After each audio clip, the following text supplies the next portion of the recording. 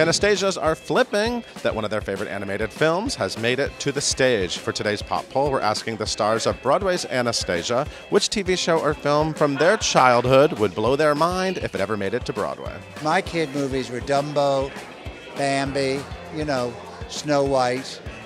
Yeah, well, let's get those to Broadway. All right, if I were 7 and you said, what do you want to see live on stage, I would say Batman.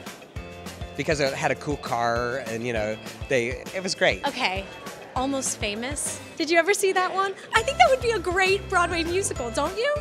And I want to be Penny Lane someday. Oh Brother, Where Art Thou? You know that Coen Brothers film? That would be dope. And there's probably a role for you in there. There's one of the 3. I've always wanted to produce it. Like, I've tried to get the rights for it. No, that would be awesome. Oh, Hercules. You want to be Hercules? I mean, yeah. If I said no, I'd be lying. Yeah, I mean, I'll have to go to the gym a few more times, I guess. Cradle of the Deep, which was a childhood book of mine about a young woman who goes on a whaling ship. And that is an amazing adventure story. And on some weird level, I feel like I need you to read it, because it's just a fabulous little book. The new Mickey Mouse Club. Do you remember this? I can sing all their songs. I know I've actually, as an adult, had the great good fortune to meet a couple of them and tried not to go, oh my God. Oh my God. Have you already played it, like in your apartment? No.